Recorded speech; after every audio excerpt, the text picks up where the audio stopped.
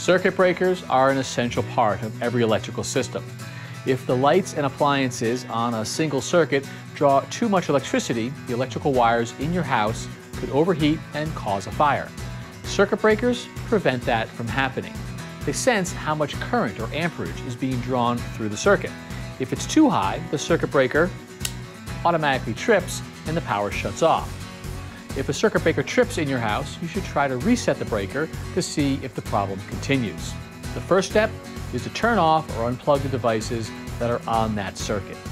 Look for appliances that use a lot of electricity, like hair dryers, toasters, air conditioners, and clothes dryers. To check the breaker, open the door on the electrical panel and look for an index that tells which area of the home each breaker serves. Locate the corresponding breaker. The switch on the tripped circuit breaker will rest between the on and off positions. If it's not immediately clear which breaker has tripped, move through the panel, pushing all the breakers that appear to be on towards the on position. Breakers that have not tripped will be firmly in the on position. When you come upon one that is springy and won't stay on, that's the breaker that has tripped. Reset the breaker by moving the switch to the off position, then push it in the opposite direction so that it clicks in the on position. Check that the power has been restored to the circuit and to the room that was interrupted. If a breaker won't reset or repeatedly trips after resetting, it may simply be that there are too many appliances or lights on the circuit. If so, the circuit breaker is working properly and operating as it should. You should relocate appliances to see if the problem persists. The problem could also be caused by a damaged cord, plug, receptacle, switch, light fixture, or by faulty wiring.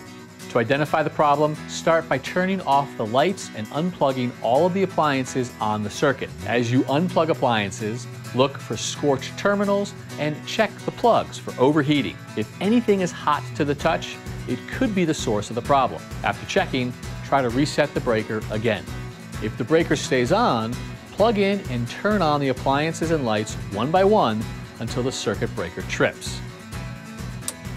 You should immediately relocate, repair, or replace the appliance or fixture that trips the breaker.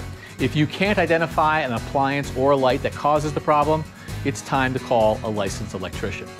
The electrician will determine if there's a problem with the wiring in the house or if the problem is with the circuit breaker itself.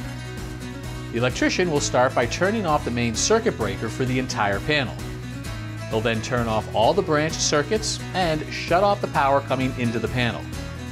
He'll remove the cover, test to make sure the electricity is off, and disconnect the load wire from the circuit breaker. He'll then remove the breaker from the panel, and he may use a tool called a multimeter to test the breaker's continuity in the on and off positions. Even if it passes the continuity test, the breaker may still need to be replaced.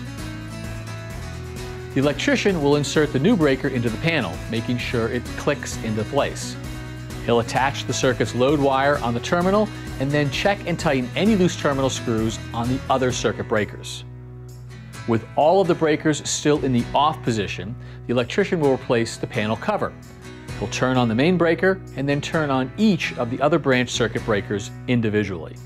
Some newer circuit breakers do a lot more than just monitor the electrical current. They can protect against arc faults, which may occur from a frayed wire somewhere in the system, and provide ground fault or GFCI protection, which is required for circuits that are near water, like kitchens or bathrooms.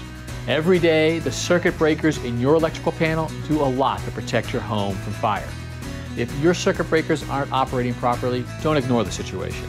You should work with a licensed electrician to diagnose and fix the problem.